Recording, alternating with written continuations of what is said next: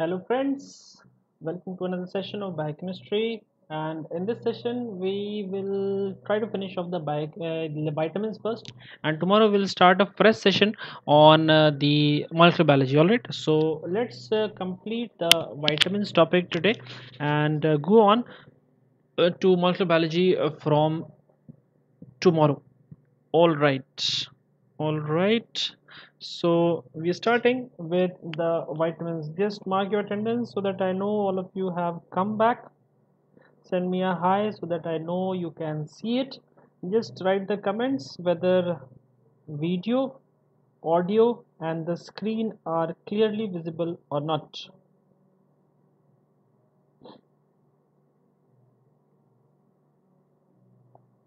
Okay, so we are starting with the session on vitamins. We are starting with the session on vitamins. Okay, first and foremost, what are vitamins? What are vitamins? You should know what are vitamins. So very briefly, they are small organic molecules which facilitate metabolic pathways. Small organic molecules which facilitate metabolic pathway, and secondly, they don't provide energy. They don't provide energy. If you look at the old nomenclature, initially they were thought to be minerals, and they were called vital minerals. They were labeled as vital minerals. Later, when they were separated and characterized, it was realized that they are not actually minerals. They are not actually minerals, and but the name vitamins persist. They are small organic molecules which facilitate the metabolic pathways. Which facilitate the metabolic pathways. They don't provide any energy. They don't provide any energy.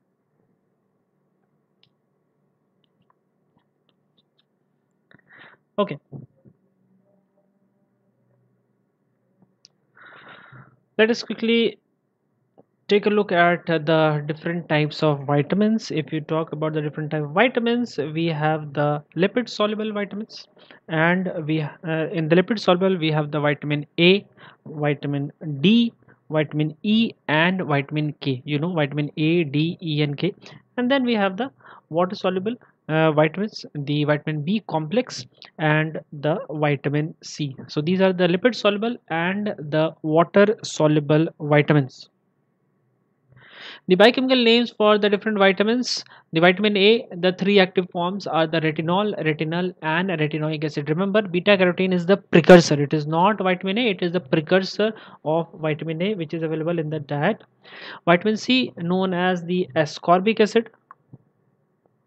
Vitamin D, known as the cholecalciferol. Vitamin D, known as the cholecalciferol. The active form is the 125 dihydroxycholecalciferol, but in the blood, the level is measured for the 25 hydroxycholecalciferol, because the 125 has a very short half-life. It has a very short half-life. So normally, to determine the level of vitamin D, we measure the 25 hydroxycholecalciferol form of vitamin D. Then we have vitamin E. Vitamin E is also known as the tocopherol, and vitamin K. Vitamin K is known as phyloquinone. Phyloquinone is the one which we get from plants. It is the K1. We also have the menaquinone form. The menaquinone, which is K2, it is produced by conversion of K1 by the gut bacteria. The gut bacteria can convert it to K2.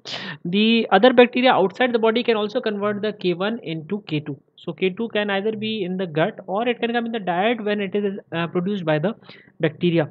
And the synthetic form, which is available commercially, is the menadione K3. It is the menadione K3. It is the water soluble form. It is the water soluble form, the K3 form. Coming to the B complex, in this one we had talked about everything except the B complex. Coming to the B complex, collectively they are known as the anti-stress vitamins. If you are asked to select one, which of the following is the anti-stress vitamin, in that case you can go for the vitamin B1. You can go for vitamin B1. B1 is individually also known as the anti-stress vitamin, but more correctly it is the collective name for the B complex vitamins. What B2 is the riboflavin. Vitamin B2 is the riboflavin.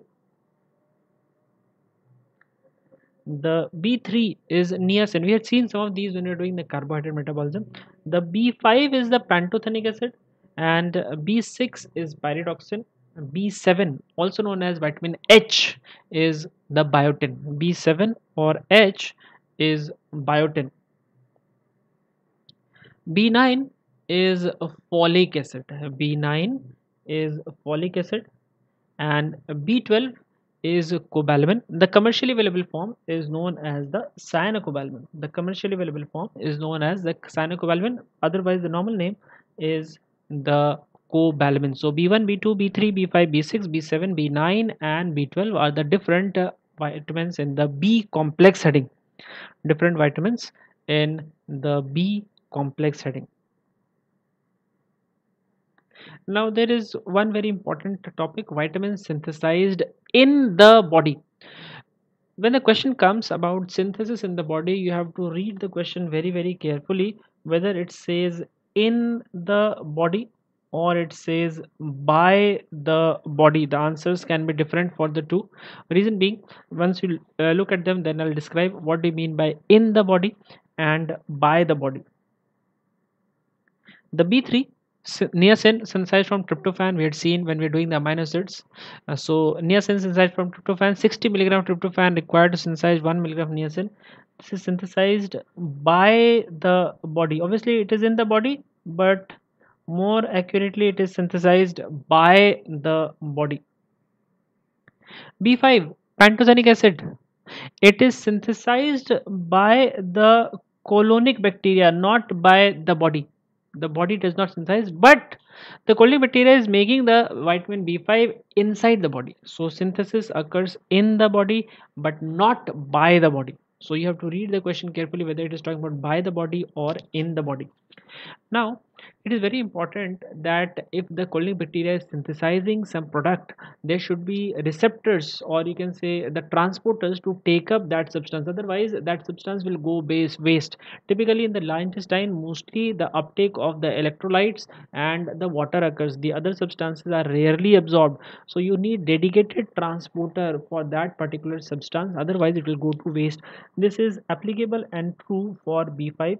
We have the sodium dependent multivitamin transporter in the large intestine, which identifies the B5 and takes it up. It identifies the B5 and takes it up. So sodium dependent multivitamin transporter will take up the B5 synthesized in the large intestine by the colonic bacteria. Then we have B7, biotin, again synthesized by the colonic bacteria and by the same transporter, sodium dependent multivitamin transporter. It is taken up in the large intestine. So B5, B7 synthesized in the body but not by the body. They are synthesized in the body but not by the body. B12, synthesized by colonic bacteria, but that part is not absorbed. Remember, B12 absorption occurs in the small intestine, in the ileum only, and that too in the presence of intrinsic factor. If intrinsic factor is not there, the B12 absorption will not occur. The absorption has to occur at the ileum. So although B12 synthesis does occur by the colonic bacteria, it is not absorbed by the body. So most of that synthesis is futile synthesis. Remember, the B12 synthesized in the body but not available to the body. Vitamin D. Vitamin D is synthesized from cholesterol by the body. So this one is by the body. It is synthesized from cholesterol by the body, and after synthesis is activated in the liver and kidney. Even the dietary form which is consumed has to be activated in the first in the liver at position 25 and at position 1 in the kidney. So these are Some of the important vitamins synthesized in the body. The vitamin K2. Vitamin K2 is also synthesized by the colonic bacteria. In this case, a small amount can be absorbed, meaning if you carry out the gut sterilization, there is chances that the individual may suffer from vitamin K deficiency, because some amount of vitamin K is absorbed from the large intestine, although it is not too great, but definitely some amount is absorbed from the large intestine. So vitamin K, that is K2 form, is absorbed from the large intestine. It is synthesized in the body by the colonic bacteria, but not by the body. So by the body we have only two. When the question says which of the following vitamins are synthesized by the body, we have the B3 and vitamin D. All other vitamins are not synthesized by the body, they are synthesized by the colonic gut bacteria, colonic bacteria. Okay.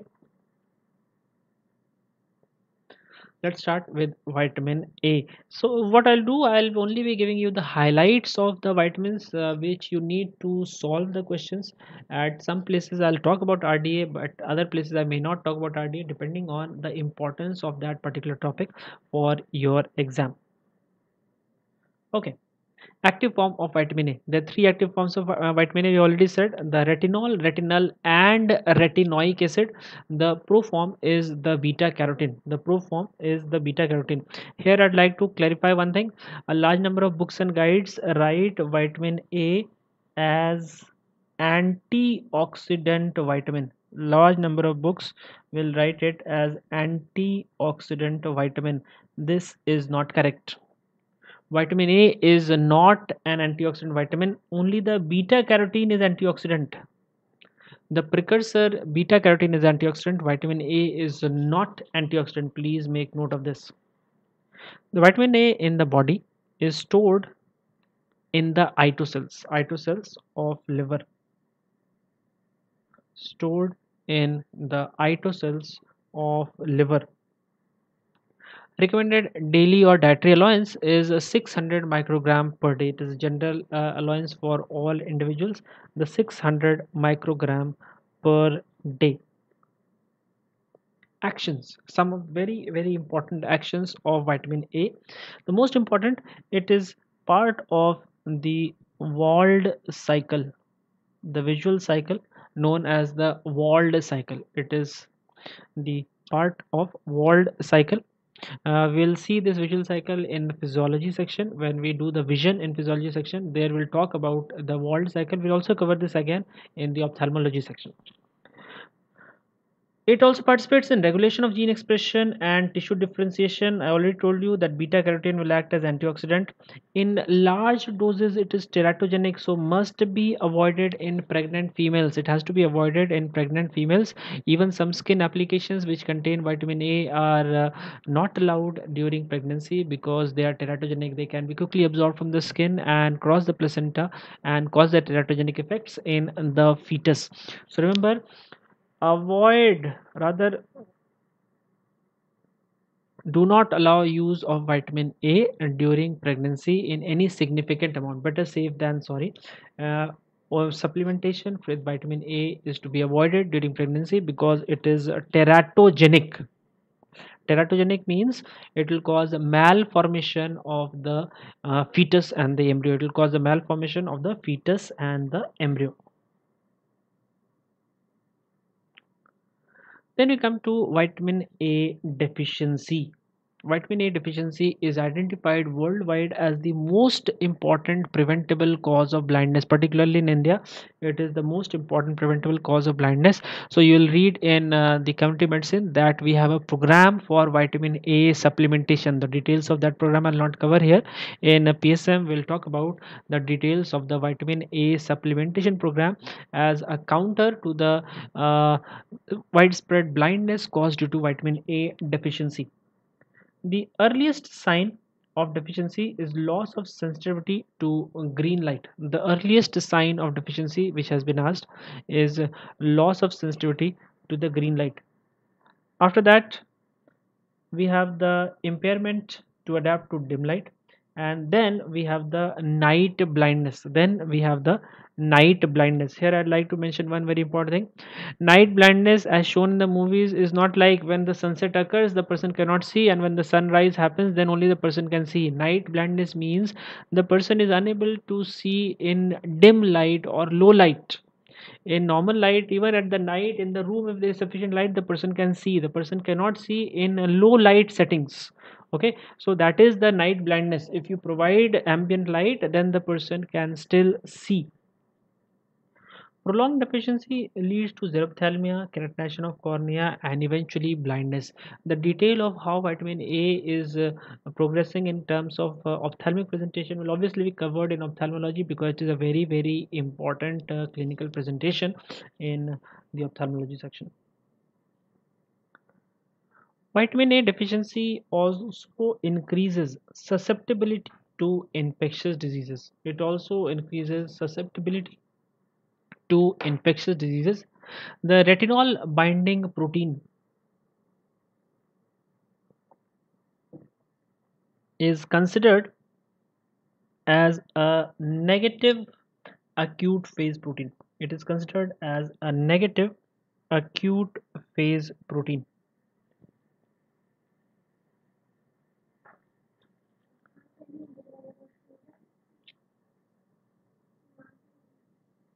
नीचे से उधर तक खोल देना पीछे.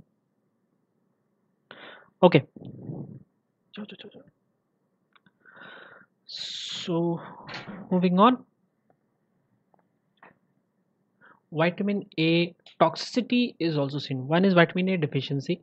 When adequate vitamin A is not present in the diet, then we have the vitamin A deficiency. But excess consumption of vitamin A will also cause toxicity. The toxicity will be seen in all the lipid soluble vitamins. Why? See, if you have the water soluble vitamins, if there is excess, it can be lost in the urine. Water soluble form will go away in the urine. But if it is a lipid soluble, it starts getting deposited in the body, and that is why for the lipid soluble vitamins we have the presentation of the toxicity. So in case of vitamin A toxicity, please take a quick look at the clinical features. Acha. Please look at the clinical features. First, the CNS. What do you find in the CNS?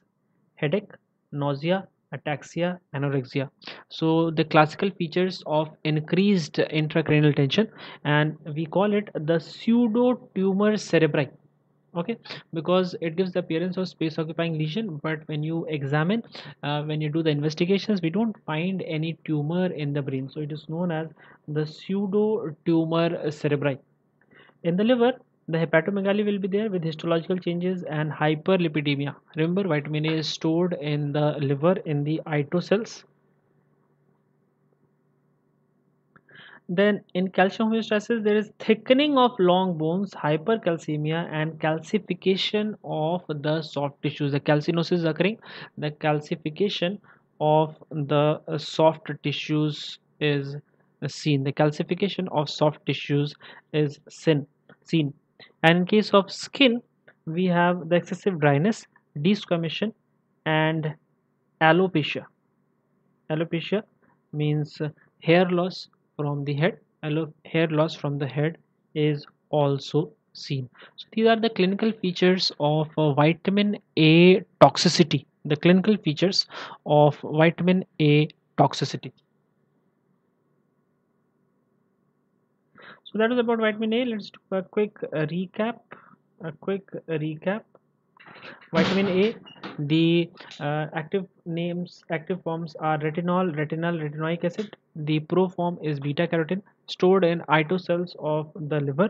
Recommended daily or dietary allowance is 600 microgram per day.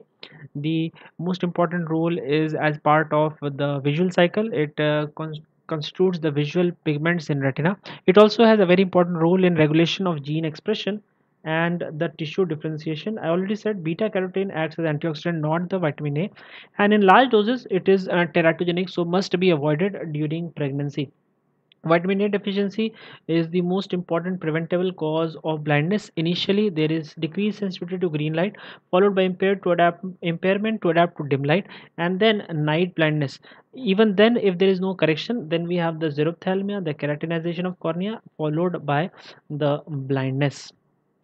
In addition, vitamin A deficiency causes increased susceptibility to infectious diseases. It is the negative acute phase protein, meaning during infections or stress conditions, there will be further decrease in synthesis of retinol binding protein.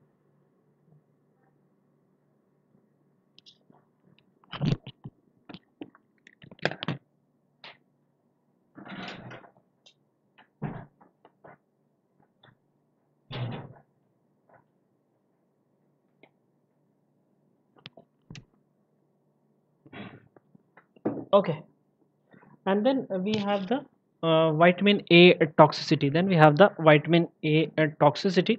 In vitamin A toxicity, we have the clinical features of pseudotumor cerebri. There is hepatomegaly and histological changes, and calcinosis is seen, thickening of long bones, hypercalcemia is seen, and the skin, the excessive dryness, desquamation, and alopecia are some of the very important findings. Then we come to vitamin D. Vitamin D is very frequently asked, so please pay extra attention to this section.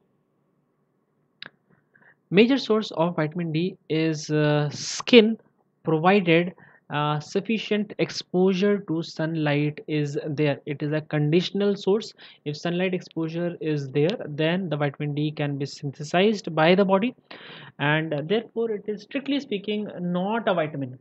Strictly speaking, it is not a vitamin. Sometimes it is known as a hormone. Otherwise, dietary source of vitamin D is generally not sufficient. So you'll find that individuals who are not adequately exposed to sun are very frequently vitamin D deficient, and they will need supplementation with vitamin D to bring their levels to an acceptable level.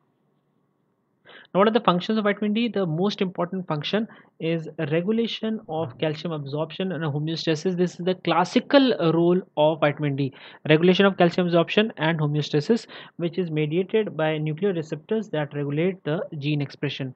However, recently, a very important role of vitamin D has been found in regulating cell proliferation and differentiation.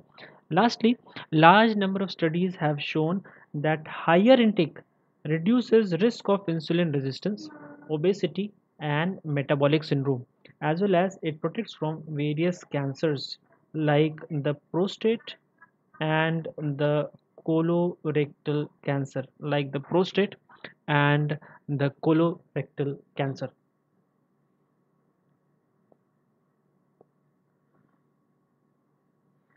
The active vitamin D is the calcitriol. I'll show you how the active vitamin D is formed. It maintains plasma calcium concentration via one of the three ways. It will increase the intestinal absorption of calcium along with phosphate. It reduces the excretion of calcium but not phosphate. At the level of kidney, it will reabsorb the calcium. The phosphate is allowed to go. So it stimulates the reabsorption in the distal renal tubules. And if required, it will mobilize the bone calcium. If required, it will mobilize the bone calcium.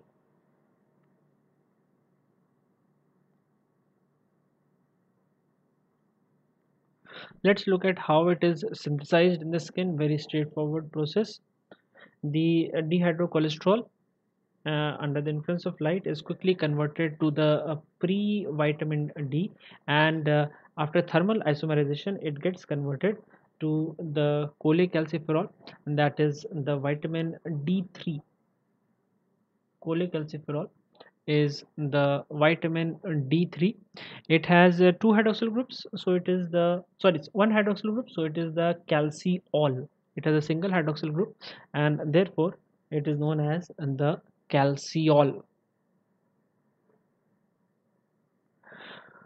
Okay, please note, if there is prolonged exposure to the sunlight, then the cholecalciferol is further converted to a soluble form of the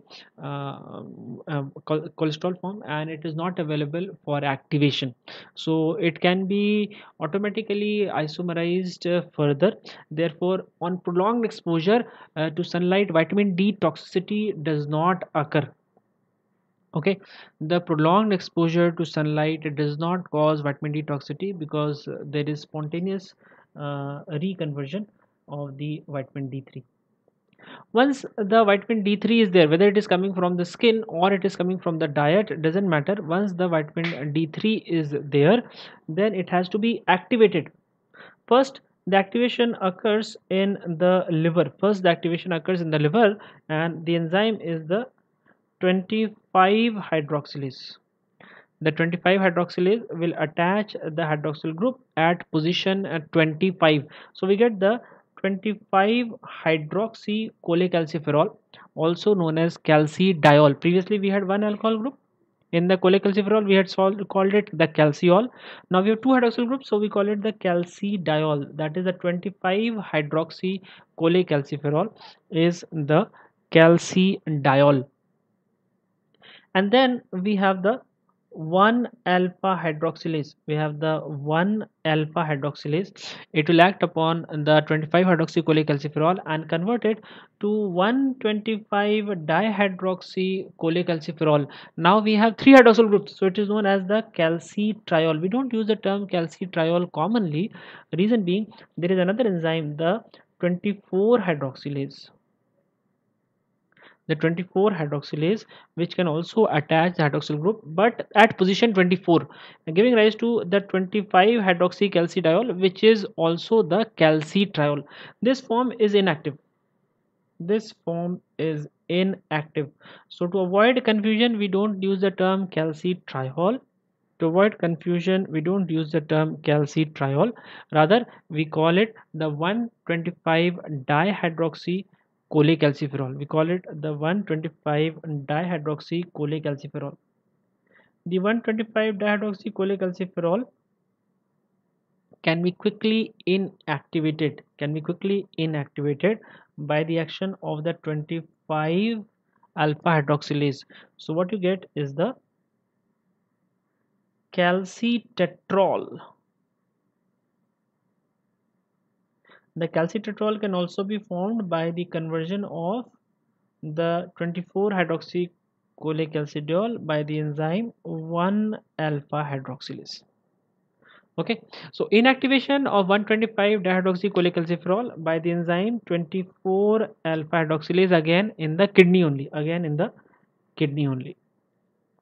So vitamin D first converted to 25 hydroxycholecalciferol and then converted to the active form, which is the 125 dihydroxycholecalciferol. This is the final active form which is acting at the level of the cells and the tissues.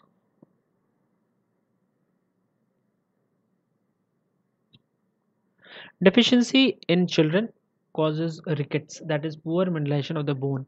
In adults, it causes the osteomalacia, not the osteoporosis. Some of the guides and books will write osteoporosis, which is wrong. The deficiency of vitamin D will cause osteomalacia, that is demineralization of the bone. It will cause osteomalacia, that is demineralization of the bone.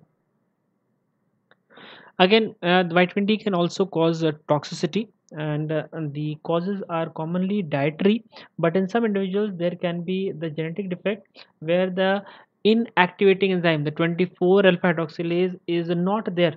So the 125 dihydroxy form will persist in circulation and it will result in toxicity. So calcinosis occurs here also, just like in vitamin A toxicity, and it leads to contraction of blood vessels resulting in high blood pressure. So calcinosis as well as increased blood pressure due to contraction of the blood vessels. So that was vitamin D. Let's do a quick recap for vitamin D.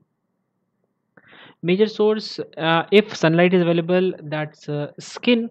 If sunlight is not available, generally the dietary sources are poor and individual will have the vitamin D deficiency. Supplementation will be required because it can be synthesized in the body. It is generally not considered a vitamin, rather because of its actions it is known as a hormone. The function, the primary well-defined function is regulation of calcium absorption and homeostasis, and this is mediated by nuclear receptors. So vitamin D is the type 1 hormone. It acts like type 1 hormone. It goes to the nucleus and directly acts via the nuclear receptors.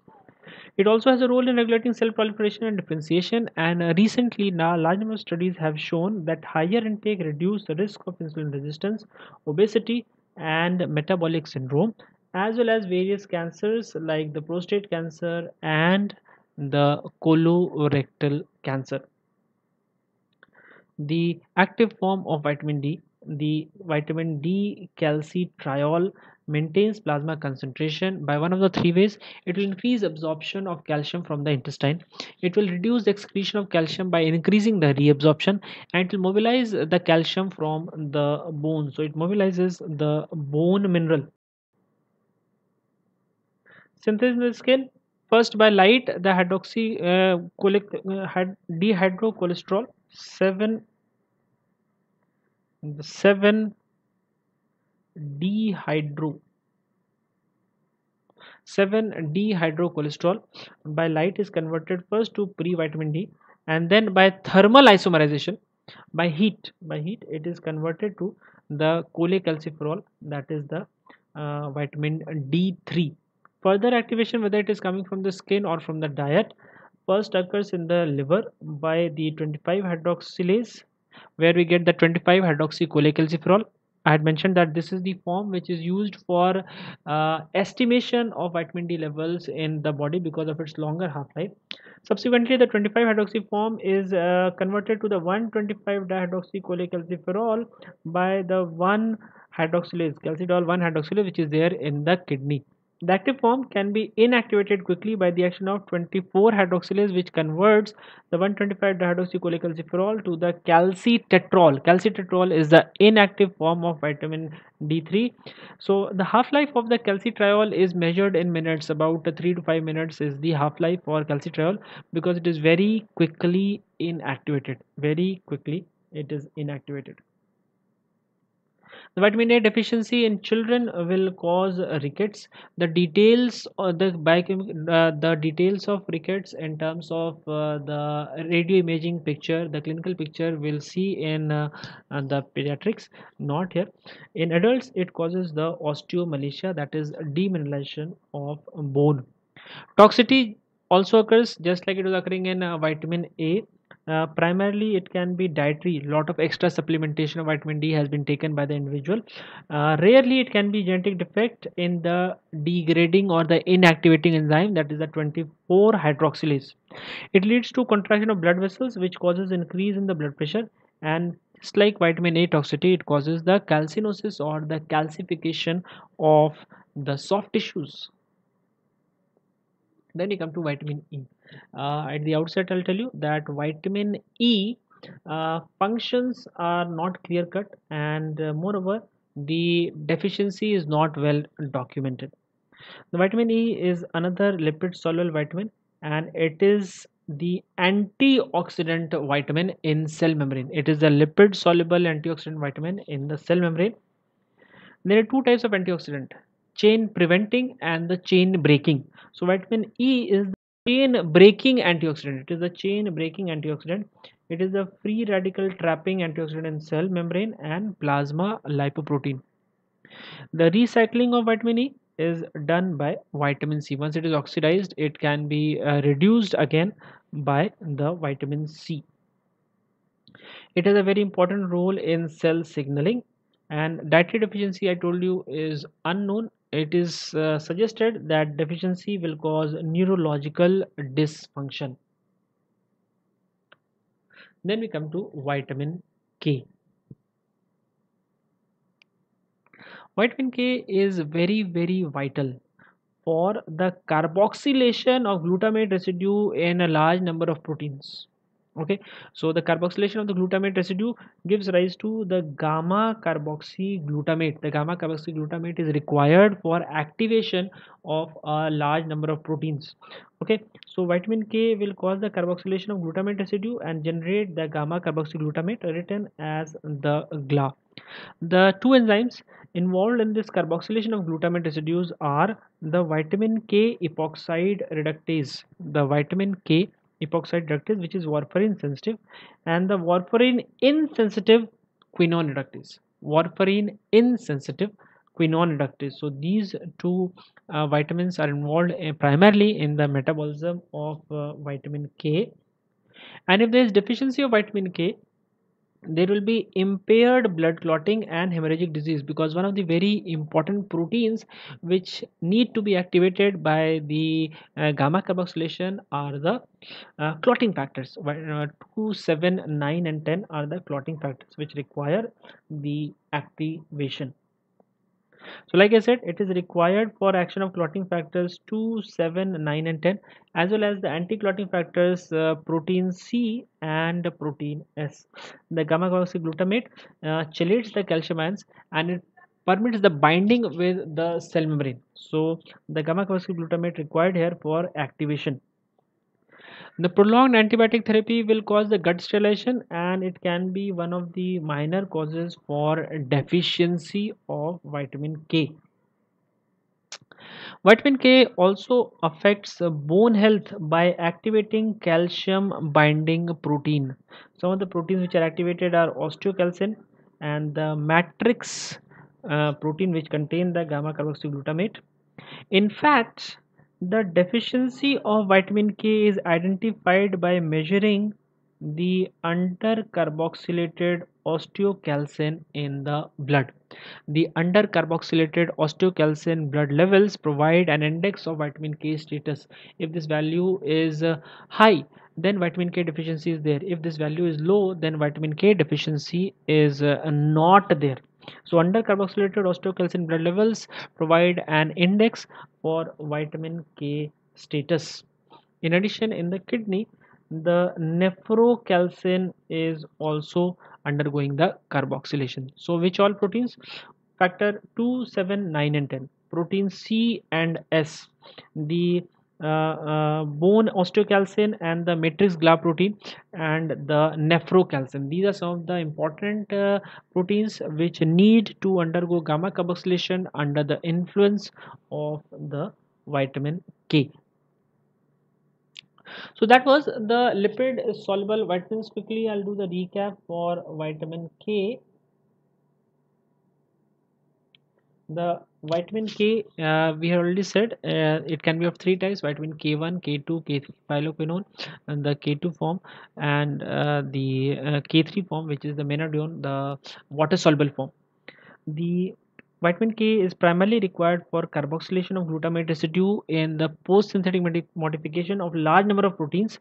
It results in formation of the gamma carboxyglutamate. The two enzymes required in vitamin K metabolism are the vitamin K epoxide reductase, which is warfarin sensitive. This epoxide reductase question has been asked twice in the NEET exam. And the warfarin sensitive quinone reductase. It helps to bypass the warfarin block. If there is deficiency, there will be impaired blood clotting and the hemorrhagic disease. Vitamin K is required for activation of large number of proteins. These are factor 2, 7, 9 and 10, as well as protein C and S. The gamma carboxyglutamate amino acid will chelate the calcium ion and thereby permits binding to the membrane so that the clot can adhere. Prolonged antibiotic therapy can be a minor cause for deficiency, and the vitamin K resulting carboxylation also affects bone health because it activates the osteocalcin and the matrix GLA protein. Under carboxylated osteocalcin blood level is used to determine the vitamin K levels. The nephrocalcin in the kidney is also undergoing the carboxylation, the gamma carboxylation by the vitamin K. And now we come to the water soluble vitamins, starting with thiamine, that is vitamin B1.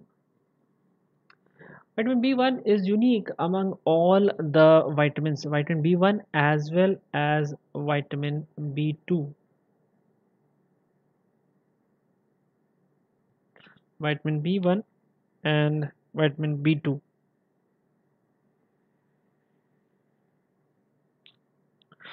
Okay, so why are they unique? Because their RDA, the recommended dietary or the daily allowance, is not dependent on the body weight. Whenever we talk about RDA, we talk in terms of body weight. But for the vitamin B1 and vitamin B2, the RDA is 0.5 milligram per 1000 kilocalorie of energy intake. It is per 1000 kilocalorie for of energy intake.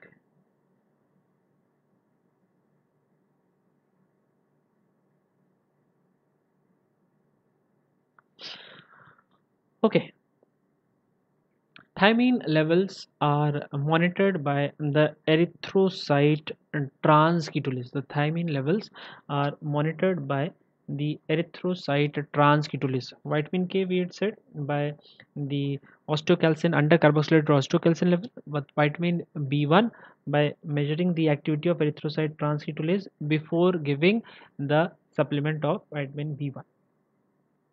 Functions, very important functions. Most of this we have already enumerated when we are doing the carbohydrate metabolism. The pyruvate dehydrogenase requires the thiamine pyrophosphate.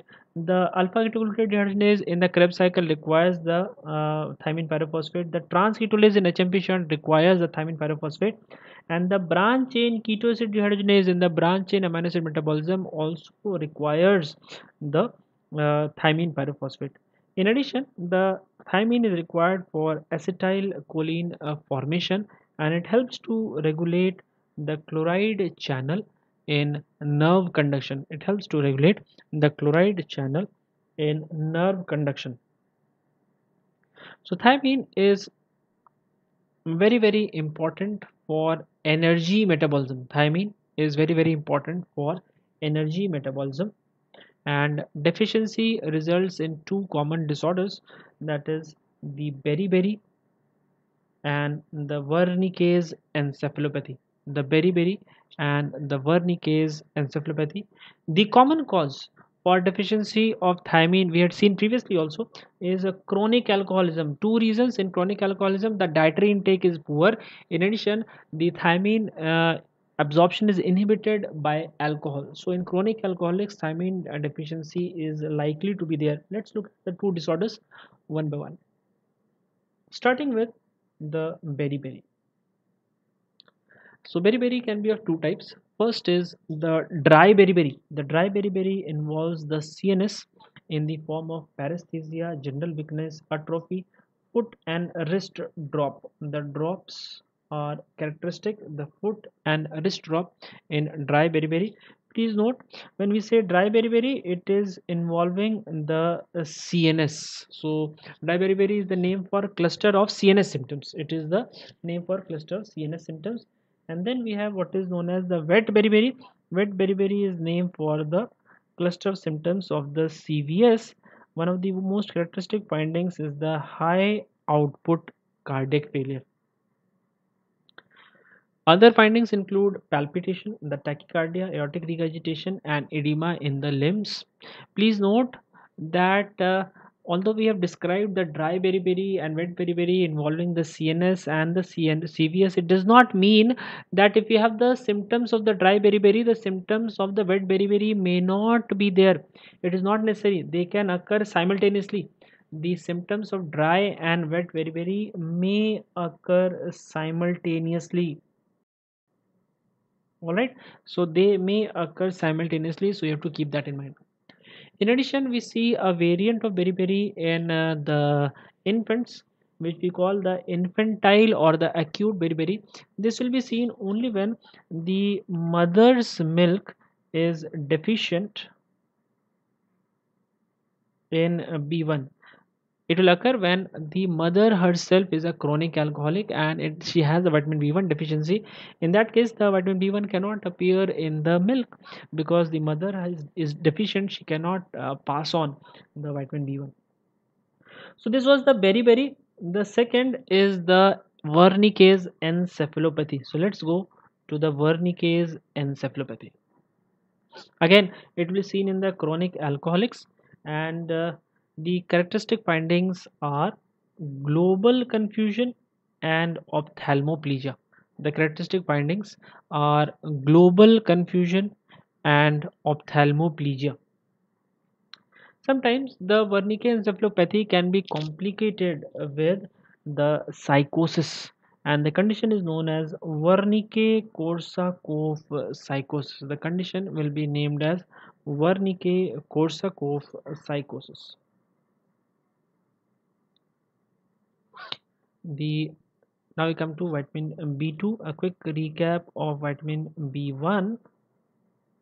RDA we said for B1 as well as riboflavin 0.5 milligram per 1000 kilocalorie of energy intake. The thiamine deficiency can be monitored by the erythrocyte transketolase activity measurement. The functions, it is a part of the pyruvate dehydrogenase, the alpha ketoglutarate dehydrogenase, the transketolase, the branch chain ketoside dehydrogenase. It is also required for the acetylcholine formation, and it helps to regulate the chloride channel conduction. It is very important for energy metabolism. Deficiency results in the beriberi and the Wernicke encephalopathy. In beriberi, we have the dry beriberi and we have the wet beriberi. Dry beriberi involves the CNS. The wet beriberi involves the CVS. Characteristic finding in dry beriberi will be the foot and the wrist drop. In the wet beriberi, it will be the high output cardiac failure. In addition, we have what is known as the infantile beriberi. It is seen in those infants where the mother herself is deficient in vitamin B1. And then we have the Wernicke's encephalopathy, again seen in chronic alcoholics. One of the important findings are the global confusion and ophthalmoplegia. And if psychosis is present, we call the condition as Wernicke-Korsakoff psychosis. We call the condition as Wernicke-Korsakoff psychosis. So that's vitamin B1. Let's move on to vitamin B2. Please note, vitamin B1 is very commonly coming in your exam as the clinical case. In the last 4 5 years, we have seen this question coming at least 4 times, either as a straight line question or as a clinical case. The whole presentation is there, that what is the uh, position of the person, whether he is living alone, what type of food he is eating, and then the presentations of the either wet very where they'll describe the high output cardiac failure, the edema in the limbs can be mentioned. So all that can be mentioned, and they may even describe the enzyme activity to help you narrow down the diagnosis. We come to riboflavin, that is vitamin B2. Riboflavin is a part of flavin containing enzymes. So you see there are large number of enzymes which require the riboflavin. Wherever you make use of the FAD, it implies you are making use of the riboflavin. So wherever we have the use of the FAD or FADH2, we are making use of the riboflavin. Okay, large number of enzymes are there. For example, the succinate dehydrogenase. For example, in beta oxidation, we had seen and the FADH2 is required. RDA we had said previously, just like the thiamine, the RDA is 0.5 milligram per 1000 kilocalorie of energy intake. Alright, so this also has a very important role in energy metabolism. The main dietary source of riboflavin are milk and dairy products. And deficiency is identified by activity of erythrocyte glutathione reductase. So for B1 it is a transketolase, and for B2 it is the glutathione reductase. Again I'll say the riboflavin deficiency is also being asked commonly as a clinical case. Deficiency of vitamin B1, B2 and B3. These three are commonly asked as clinical case in exam. In the last 4 5 years, we have seen at least one of them will always be there in your paper. Sometimes B1 and B2 both can be there in your paper. So riboflavin deficiency is known as the riboflavinosis. The deficiency is known as a riboflavinosis. All right. The primary finding is stomatitis. The primary finding is stomatitis. This stomatitis is similar to what we'll see in the pellagra, that is vitamin B3 deficiency. So what is the presentation? Painful red tongue with sore throat. This painful red tongue in some older books you'll find is written as beefy tongue. Painful red tongue with sore throat, that is the beefy tongue. Chapped and fissured lips known as chelosis. The chapped and fissured lips known as chelosis. The inflammation of corners of mouth known as angular stomatitis. See, all of this will occur if there is stress. In stress, the consumption of vitamins increases, and if there is a borderline case, there the deficiency will be quickly precipitated. For example, when you're preparing for the exam, suddenly lockdown is there and your father has been unable to send you the pocket money. Lockdown is there and you're not able to meet your girlfriend or boyfriend, so that time there's a lot of stress, and this angular stomatitis can appear in those scenarios. Okay. In addition, we have the anemia. The anemia is described as normocytic normochromic. See, NCNC anemia. The description is NCNC anemia. In addition, the seborrheic dermatitis is seen. Because the stomatitis that is seen here is also seen in pellagra. At first look, you may confuse it with pellagra, and the deficiency sometimes is known as pellagra sine pellagra, means looks like pellagra but it is not pellagra. Deficiency is sometimes known as pellagra sine pellagra.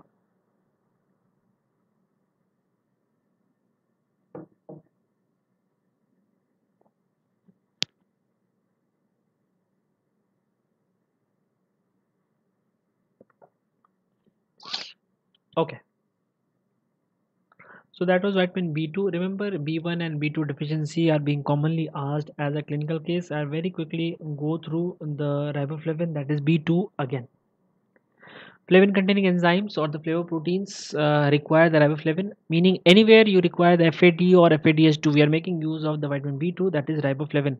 RDA, just like the vitamin B1, is 0.5 milligram per 1000 kilocalorie of energy intake. Therefore, it is another vitamin involved in the energy metabolism. The main dietary source of the riboflavin are milk and dairy products, and the deficiency can be monitored by measuring the activity of erythrocyte glutathione reductase. Riboflavin deficiency is known as ariboflavinosis, which results primarily in the stomatitis. It results primarily in stomatitis. The findings include the painful red tongue with sore throat, the chapped and fissured lips, that is chelosis, inflammation of the corners of mouth, that is angular stomatitis, and the normochromic normocytic anemia. In addition, the seborrheic dermatitis may be seen. Because the stomatitis is similar to that of pellagra, it has also been called as pellagra sine pellagra. Looks like pellagra, but it is not pellagra. And then we come to niacin. Niacin is vitamin B3. The biological activity of niacin is present in the nicotinic acid and the nicotinamide. The nicotinic acid and the nicotinamide. The functional forms of vitamin B3 are NAD and NADP. We have seen the NADH and the NADPH. NAD is also the source for the covalent modification of protein, that is the ADP ribosylation. NAD is the source for the ADP ribosylation. It also has an important role in intracellular calcium regulation and cell signaling. It has important role in intracellular calcium regulation and cell signaling.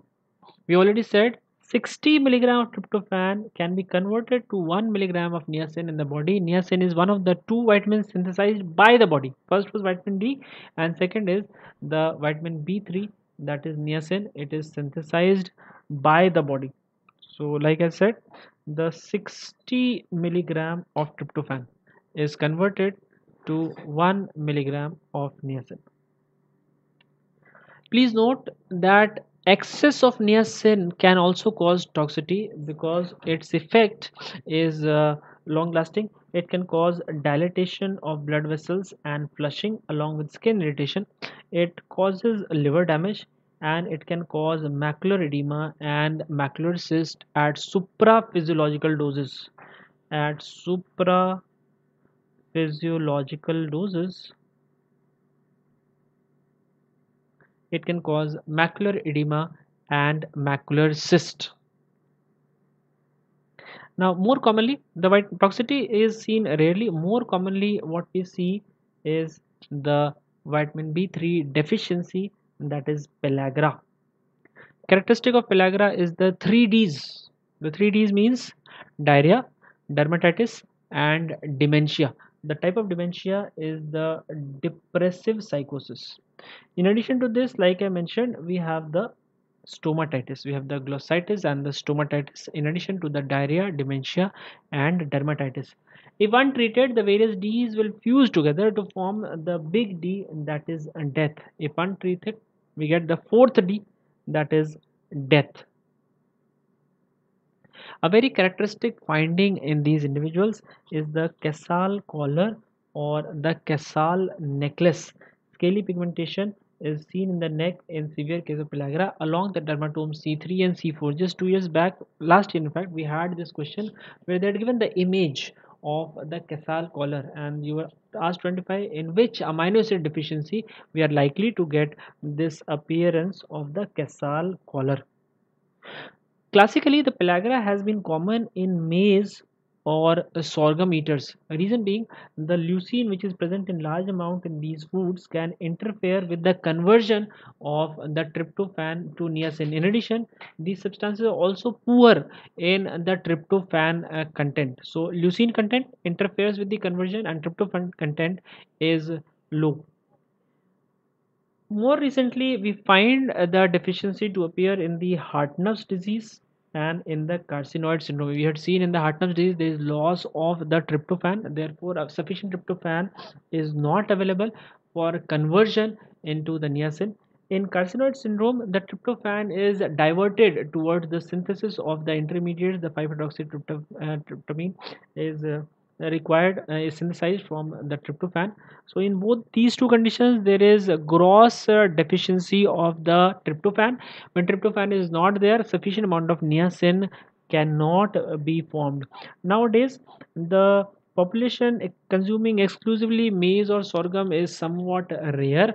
So more commonly, you will find pellagra in patients of Hartnupp's disease and carcinoid syndrome. So if you see the Casal collar, Casal necklace, you take the history and you're not finding any dietary deficiency or excess consumption of maize or sorghum like that, then you should start suspecting either the Hartnum disease or the carcinoid syndrome. And then we come to vitamin B5. Let's quickly take a look at the B3. I'll revise it very quickly.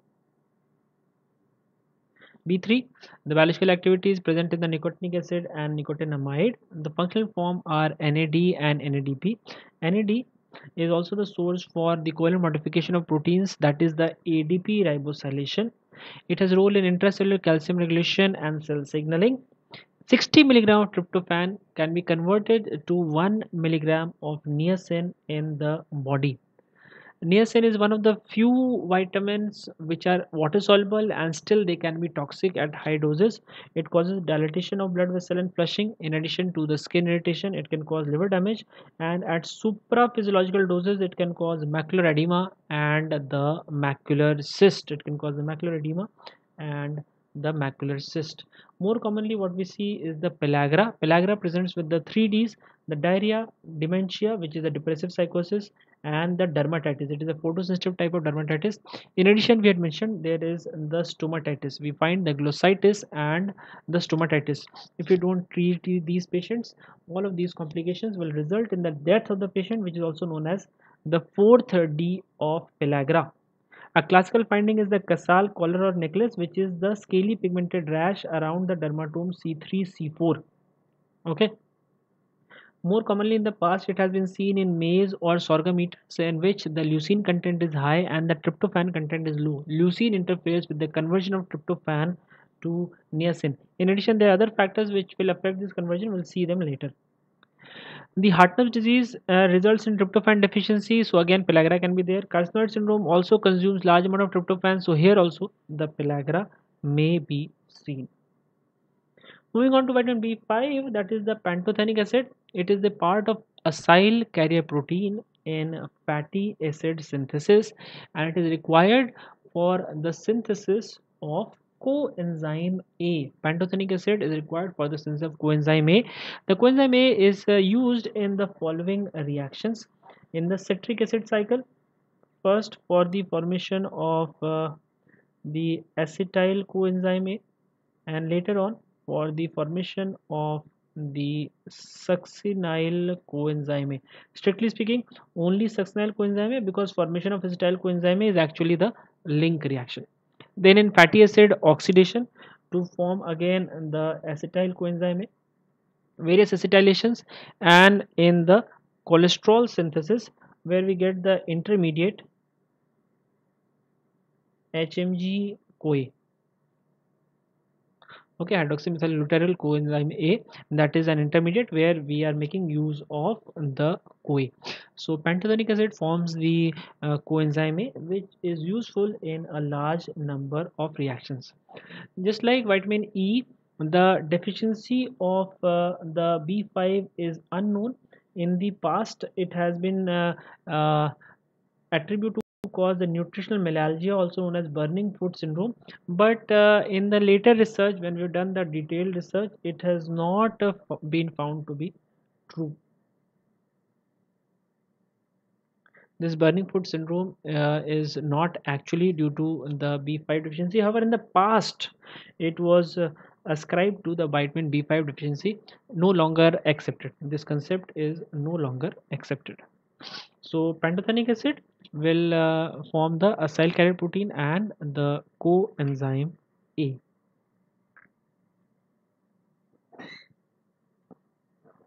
Vitamin B6, very important, pyridoxal. The active form is pyridoxal phosphate. The various structures which are active: pyridoxine, pyridoxal, pyridoxamine, along with their phosphates. Therefore, we have six different forms which show the biological activity: pyridoxine, pyridoxal, and pyridoxamine. The most active coenzyme form is the pyridoxal phosphate. We'll see it is required in large number of reactions. It is the most important function as coenzyme for glycogen phosphorylase. We had seen this where it is acting as the donor of phosphate. The phosphate will be used to cleave the last glucose, and it is released as the glucose 1 phosphate. Deficiency status is identified by measuring the erythrocyte transaminase. For transamination also we require the pyridoxal phosphate. So one, we talked about the transketolase. The transketolase was for B1. Then we talked about the glutathione reductase. Glutathione reductase was for vitamin B2. And now we are talking about the erythrocyte transaminases, and this is for vitamin B6. So these are some of the erythrocytic enzymes which can be used to monitor the vitamin deficiency. The erythrocyte transketolase monitors the vitamin B1 deficiency. The erythrocyte glutathione reductase monitors the vitamin B2 deficiency, and the erythrocyte transaminases are used to monitor the vitamin B6 deficiency. The pyridoxal phosphate is required as the coenzyme or cofactor in a very large number of reactions which are very frequently asked in your exam. Let's quickly take a look at which process will require the pyridoxal phosphate. Broadly speaking, it is required for the transamination, deamination, and decarboxylation. That is why we had used the enzyme transaminase to determine the concentration of vitamin B6. Some specific examples include the synthesis of catecholamine, the serotonin, and GABA, the synthesis of serine, the enzyme serine racemase, the metabolism of methionine and cysteine. Both of them are sulfur containing amino acids. In their breakdown, we have two common enzymes, the cystathionine synthase and cystathionase. Both of them require the pyridoxal phosphate. In the synthesis of selenocysteine, in the synthesis of selenocysteine, we require the pyridoxal phosphate. Then for from conversion of tryptophan to niacin, meaning if vitamin B6 is deficient, then also we can get the pellagra. If vitamin B6 deficiency is there, then also we can get the pellagra. We already seen that is required for glycogenolysis by the enzyme glycogen phosphorylase. It is required in the synthesis of sphingolipids, and we had seen in heme synthesis it is required. The paradoxal phosphate is required for activating the glycine in first step in heme synthesis. So these are some of the very important biochemical reactions where vitamin B6 is utilized. We'll quickly do a recap for vitamin B6. Okay, B6 activity shown by the pyridoxal, pyridoxamine, and their phosphates, giving us a total of 6 active forms. The most active coenzyme form is the pyridoxal 5-phosphate, and the most important reaction where it is acting as the coenzyme is the glycogen phosphorylase enzyme, for the glycogen phosphorylase enzyme which cleaves the glycogen. Deficiency state is identified by measuring the erythrocyte transaminase activity. Various reactions where the pyridoxine is required in the form of pyridoxal phosphate include the transamination, deamination, decarboxylation. In the biosynthesis of catecholamine, serotonin, GABA. In metabolism, serine by the enzyme serine racemase. In the breakdown of methionine and cysteine by the enzyme cystothionine synthase and the cystathionase. In the biosynthesis of selenocysteine, in conversion of tryptophan to niacin, whereby it can also cause pellagra.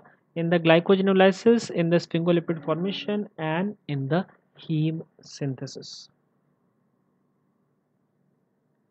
Pyridoxine deficiency can occur due to consumption of drugs. The most common cause in India is the isoniazid.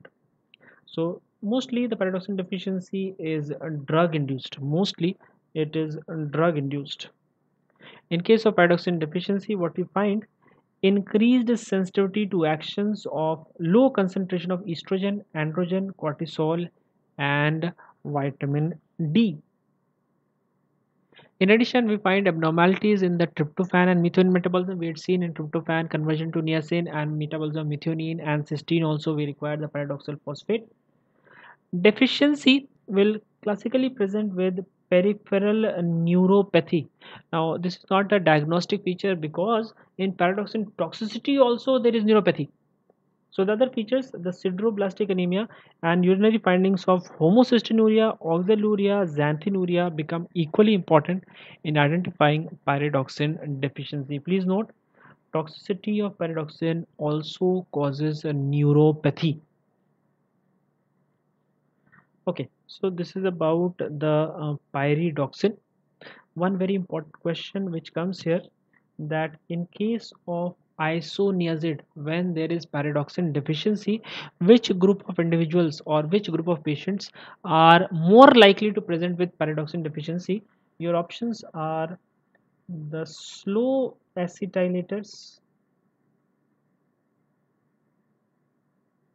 or the fast acetylators. Out of the two groups, which individuals are more likely to present with pyridoxine deficiency when the isoniazid is being provided or it is being given for the treatment of the tuberculosis? I'm sure you know that isoniazid is the drug for tuberculosis, and because of the wide prevalence of tuberculosis in our country, it is very commonly consumed by large number of patients. And if supplementation with pyridoxine is not there, the deficiency is quite likely to occur. But in which group of individuals the deficiency will occur first, whether in the slow acetylators or in the fast acetylators? You have to tell me where the deficiency will occur first, in the slow acetylators or in the fast acetylators.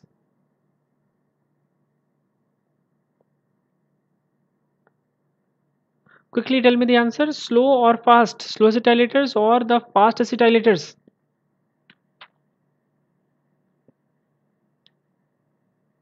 No one wants to give the answer. Please note, the answer is not the fast acetylators. It is one of the most commonly wrong answer that we give. The answer is not the fast acetylator. Rather, it is the slow acetylators where we are more likely to see the pyridoxine deficiency. The reason is very straightforward. In metabolism of isoniazid, there is an intermediate.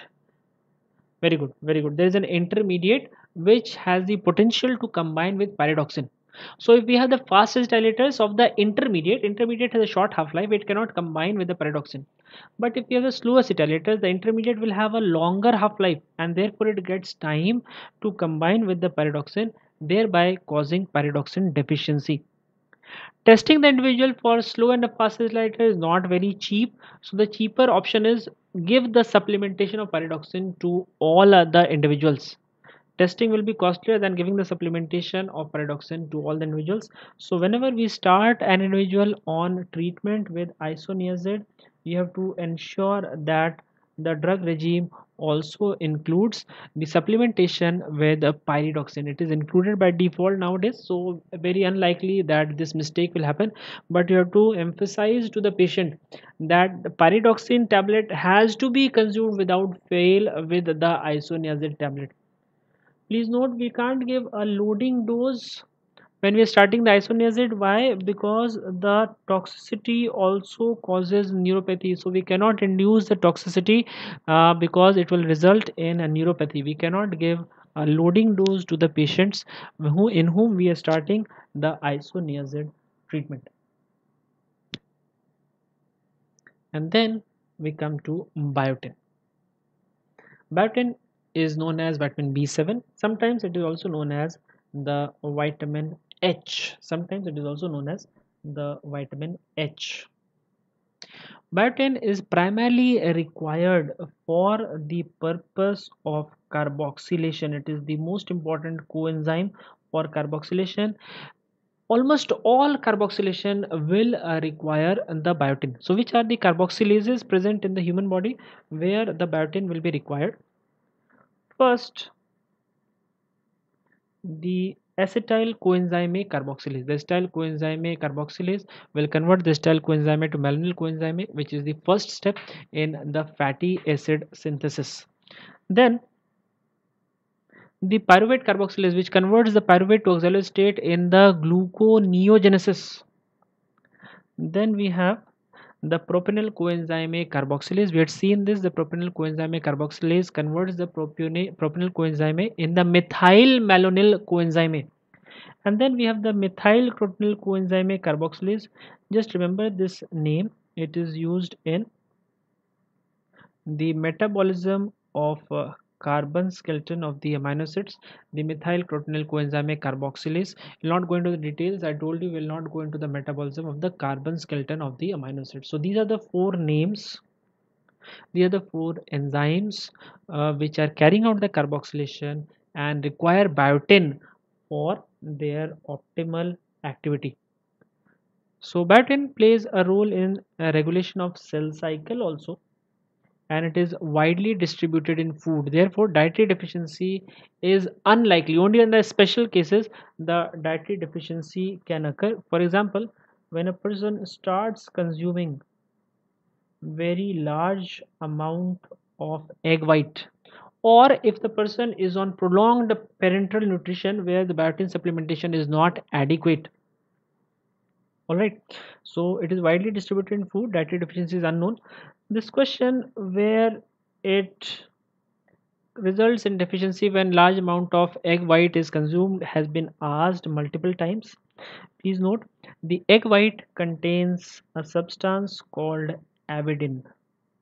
Egg white contains a substance called avidin. However, when you cook the egg, whether you are making the boiled egg, or you're making a poach, or you're making a full fry, where you're making an omelette, you're making a scrambled egg, when you heat the egg, the avidin gets destroyed.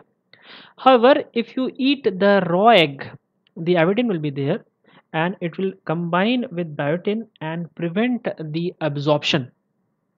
Remember, biotin was one of those vitamins which was synthesized in the large intestine and also absorbed from the large intestine. Okay, so you need to consume very large amount of egg white before this avidin will be able to prevent the complete absorption of biotin, and typically we require a dozen egg being consumed regularly daily. So this is a somewhat a fad, or you can say the dietary practice in individuals who have recently started going to the gym or started doing the exercise as a source of protein.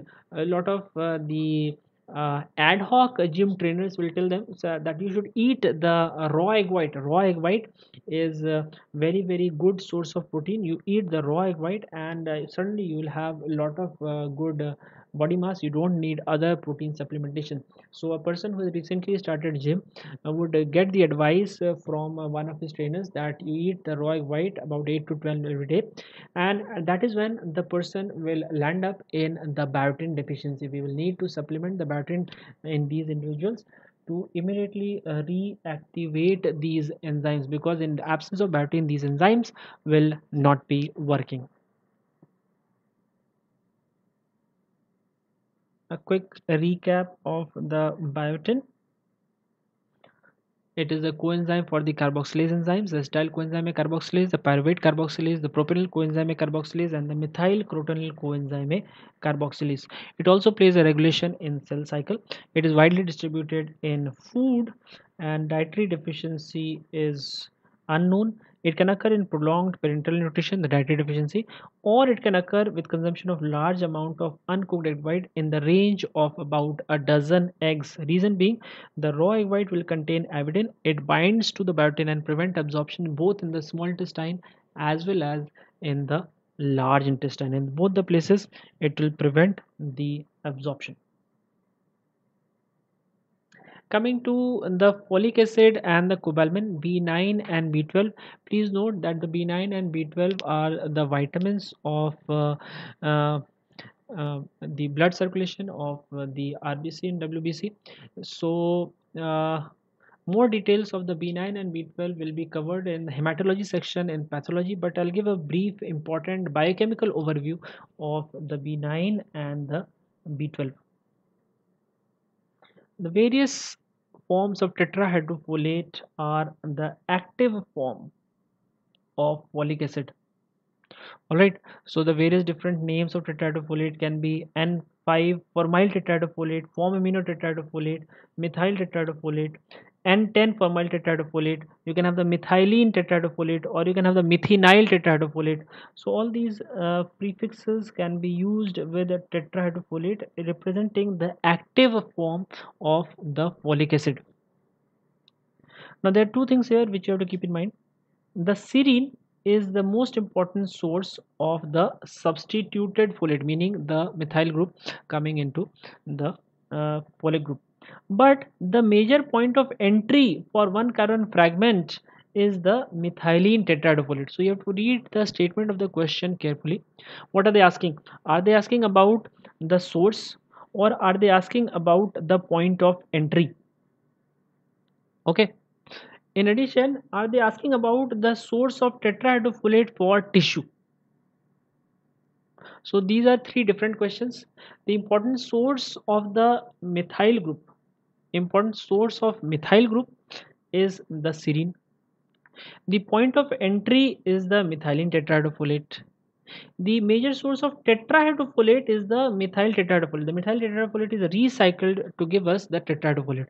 So accordingly, you will read the question and then you will mark the answer, whether they are asking about the donor of the methyl group, they are asking about in what form it enters the metabolism, or from where the tetrahydrofolate is regenerated. So accordingly, the different answers will be there.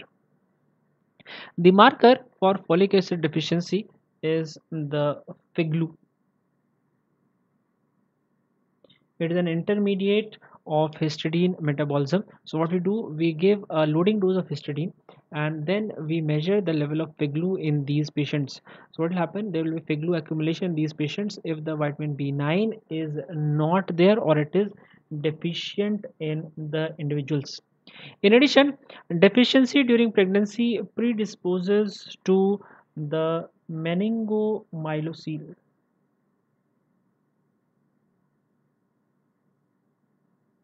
predisposes to meningomyelocele. So, if a female is planning a pregnancy or she has just become pregnant, it is advised that the B9 supplementation must be given to these females, particularly if the female are on the higher side of age group, maybe 32 plus or 35 plus, there will have more chances of these deficiencies. So, supplementation of B9 before planning pregnancy or in the first trimester of pregnancy is advised to decrease the chances of the meningomyelocele, to decrease the chances of spinal cord disorders. Please note, the folic acid deficiency also causes the deficiency causes megaloblastic, it causes the megaloblastic anemia, it causes the megaloblastic anemia. Now there are various inhibitors of folate metabolism. We can use the inhibitors of folate metabolism in multiple ways. For example, the methotrexate is used for cancer chemotherapy. The trimethoprim, which is specific for the tetrahydrofolate dihydrofolate reductase of the bacteria, is used as the antibacterial drug. Similarly, the pyrimethamine, which is specific for the enzyme in the malarial parasite, it is used as the anti-malarial drug. For the conversion of the methyl tetrahydrofolate to the tetrahydrofolate, which we had said was the primary source of the tetrahydrofolate, we require the B12. We require the B12. So what happens if there is B12 deficiency? The methyl tetrahydrofolate will remain as such, the tetrahydrofolate will not become available, and there will be functional folate deficiency. This is what is known as the folate trap. The folate trap question is very commonly asked, so you should remember the folate trap is blocking the tetrahydrofolate in the form of methyl THF. The conversion of methyl THF to THF requires the vitamin B12. If B12 is not there, then the methyl THF will exist and tetrahydrofolate will not be formed. This is known as the folate trap. What is the problem here? In folate trap, we find the megaloblastic anemia. We find the megaloblastic anemia, and sometimes without testing we can give the supplementation of the B9. In this case, the folate trap will be overcome, means extra B9 you have given, which will become available as the folate, and the requirement will be fulfilled.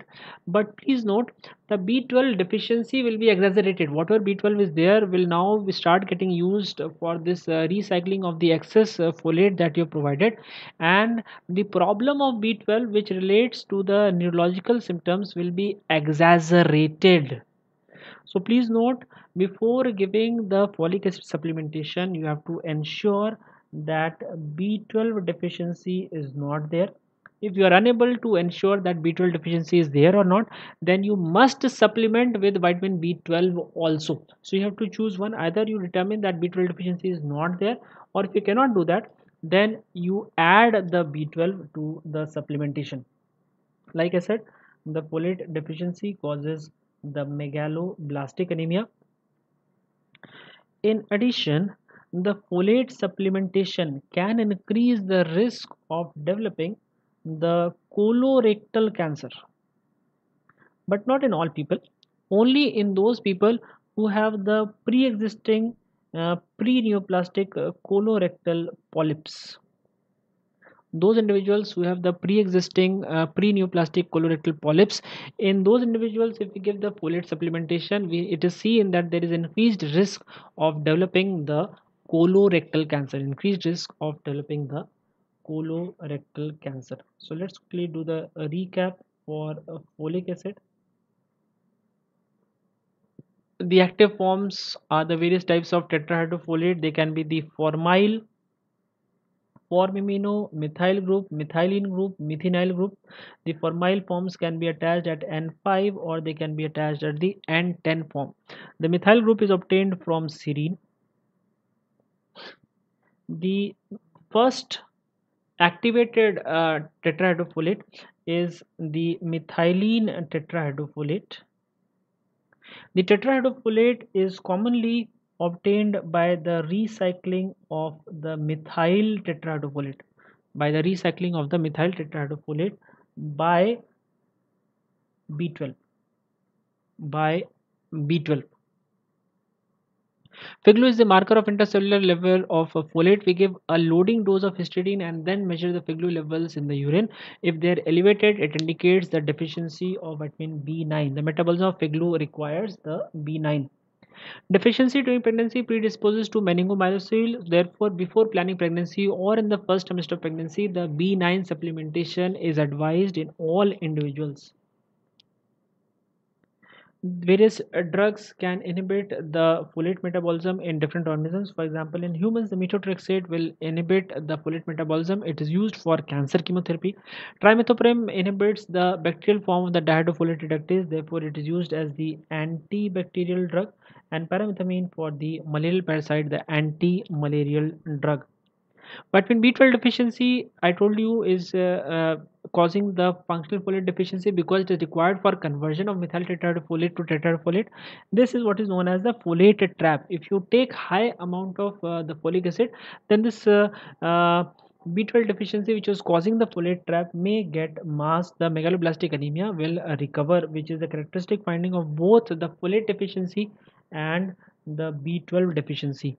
Folate supplementation in individuals with pre-neoplastic colorectal polyp has shown increased incidence of the colorectal cancer. So you have to be careful. You cannot blindly give the B9 supplementation to all the individuals, particularly who are more than 40 years of age. Lastly, we come to vitamin B12. B12, the cobalamin. There are two enzymes which require the B12. The methyl malonyl coenzyme A mutase, we had seen it converts the methyl malonyl coenzyme A to the succinyl coenzyme A. And the methionine synthase, we had seen this was the enzyme for the metabolism of sulfur containing amino acids. Okay, so methyl malonyl, where it is formed? It is formed as an intermediate of catabolism of valine. It is formed by the carboxylation of propionyl coenzyme A. We had seen the propionyl coenzyme A can come from the odd number of fatty acid with odd number of carbon chain. It can come from catabolism of isoleucine. It can come from the catabolism of cholesterol.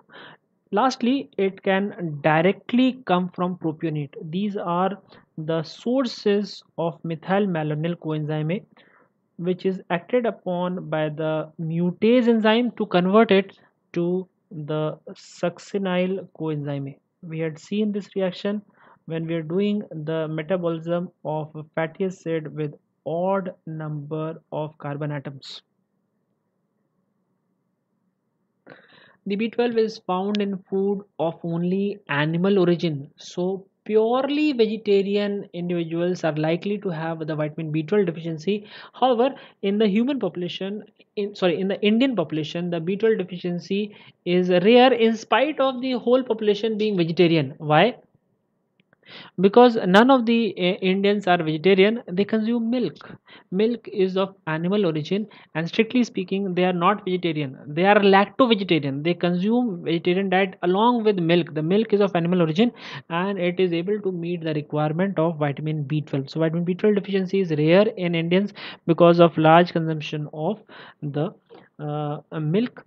In western population and the American population, where strictly vegan people are there the vitamin B12 deficiency can be seen. It is a result of the dietary fat where they are not consuming even a single type of animal product, and there we'll see the vitamin B12 deficiency.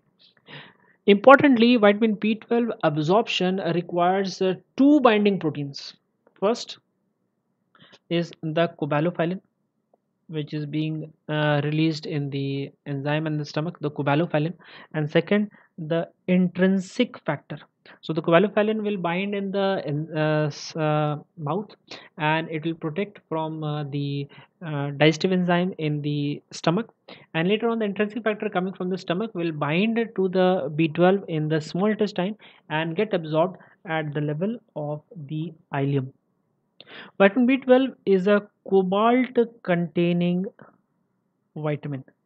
It is a cobalt containing vitamin. This question has been asked, which of the following vitamins is a cobalt containing vitamin? So the answer will be vitamin B12. Deficiency causes methylmalonic aciduria. We had mentioned this when we are doing the metabolism of short chain fatty acid, and we said that this methylmalonic aciduria is used as a means of assessing the B12 status. It is used as a means for assessing the B12 status. The B12 deficiency causes pernicious anemia. Okay, it causes the pernicious anemia. In pernicious anemia, a more common cause is the failure of the absorption of vitamin B12. The B12 absorption occurs only in the ileum, so because of multiple reasons there can be failure of absorption. Typically the dietary deficiency is not seen until unless you are following a dietary fad. So how can this failure in absorption occur? See, there are multiple ways. In the mouth, for example, suppose some individual is not producing secretion in the mouth, the covalophyllin is not there, so B12 will be degraded in the stomach. If there is atrophic gastritis, the intrinsic factor is not being produced, the B12 will not bind with the intrinsic factor, it cannot be absorbed in the ileum. Suppose a person has had an injury and his ileum has to be resected because of any reason, either due to injury or because of the bariatric surgery or something. So if the ileum is not there, again the B12 absorption cannot occur. So multiple ways in which the B12 absorption can be affected, and this is asked in the clinical scenario. A person had a road traffic accident where he had a penetrating abdominal injury.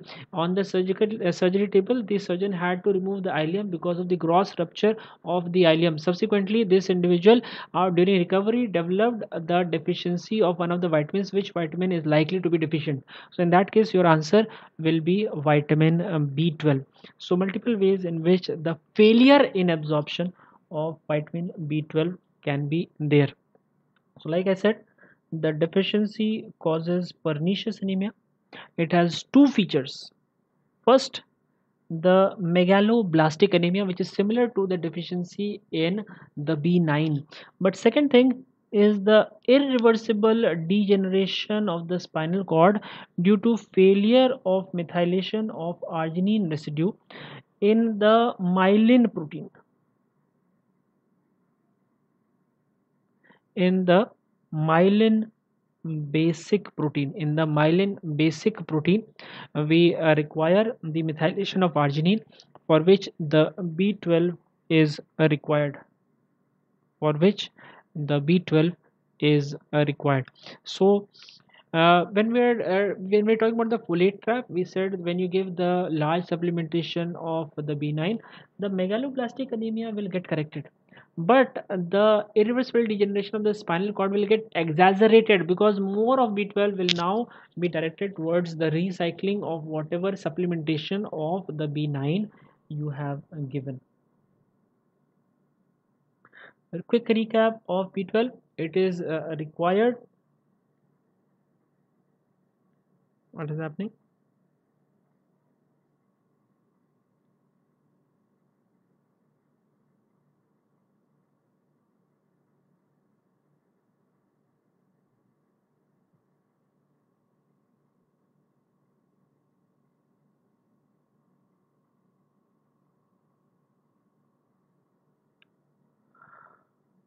Okay.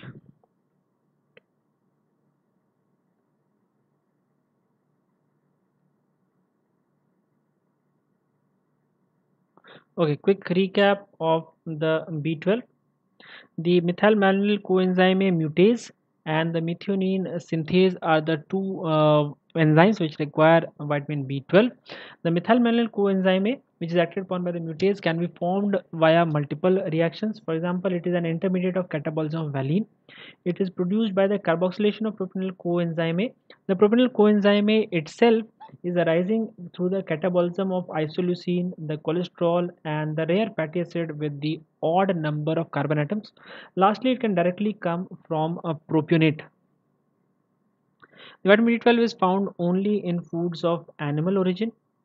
Vitamin B12 absorption requires two binding proteins, the cobalamin produced in the mouth and the intrinsic factor produced by the stomach.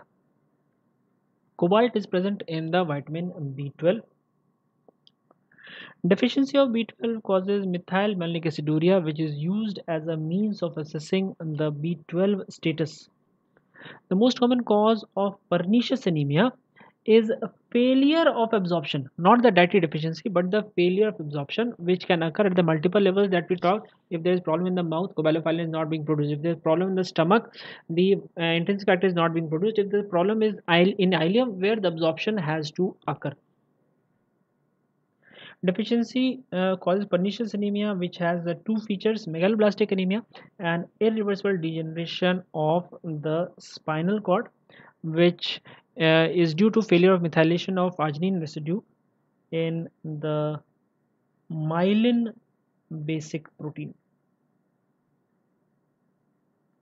In the myelin basic protein. And last we come to vitamin C. Again, vitamin C will be discussed in great detail. Deficiency in pediatrics, because it causes the condition known as scurvy.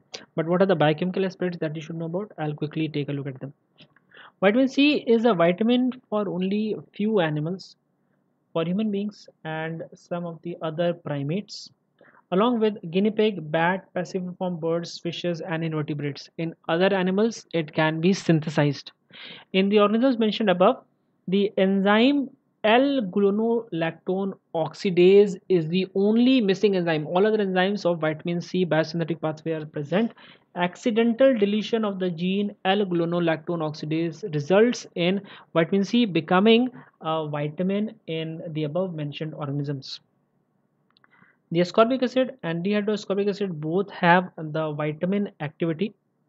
The deficiency of vitamin C causes scurvy.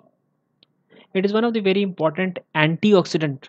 It is maintained in the reduced state by glutathione, and vitamin C also helps in the absorption of iron. It also helps in the absorption of iron. Important role of vitamin C. Vitamin C is having an important role. It is a coenzyme for copper containing hydroxylases and alpha ketoglutarate linked iron containing hydroxylases. For both these hydroxylases, it is working as the coenzyme. Which are these enzymes? The dopamine beta hydroxylase, copper containing. The peptidyl glycine hydroxylase, copper containing. The proline and lysine hydroxylase for collagen. The proline hydroxylase for osteocalcin, and the C1q component of complement, the aspartate beta hydroxylase for protein C synthesis, and the trimethyl lysine and gamma beta-butane hydroxylase for synthesis of carnitine.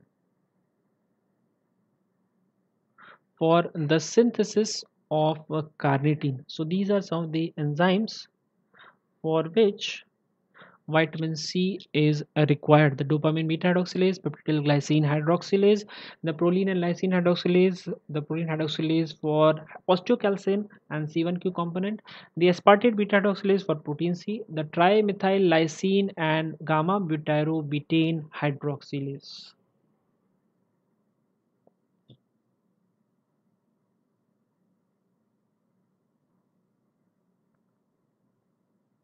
Okay. So that will be all from the section of vitamins. Please note that vitamins is now a very important section for your exam. For example, in the last NEET exam, we had 8 questions coming from vitamin, 4 from the lipid soluble vitamins and 4 from the water soluble vitamins. So vitamins has become a very important focus for the examiners, and it is a very high topic. You can revise it quickly in 10-15 minutes, and you're likely to get up to 3 to 6 questions from this section of vitamins. So please don't forget to revise vitamins before you go for the exam. It is mostly revision based, very little to understand here. Mostly you have to quickly revise and keep in touch with the content of the vitamins. Tomorrow we'll have the session at same time 8 to 11, and tomorrow we'll start the molecular biology section. We'll need about 3 sessions to complete the molecular biology session. We'll see if it gets completed in 2, very good. If it doesn't get completed, then we'll extend it to 3. In the third session we'll also be talking a little bit about techniques of protein separation, the PCR, etc. So some techniques have to be discussed, we'll do on the last day of the session. If there's some additional topics or points which you will want to have a look at, just let me know in the next 3 classes so that we can cover them in the last session. Anything you want to ask or any part you want me to repeat from today's class? If not, then we'll call it a day and close it for now. Any questions? Any questions you want to ask?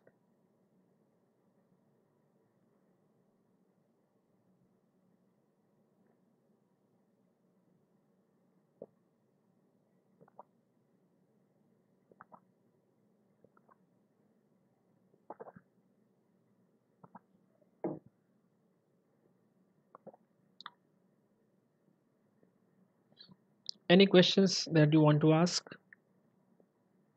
If there are no questions, then we'll call it a day.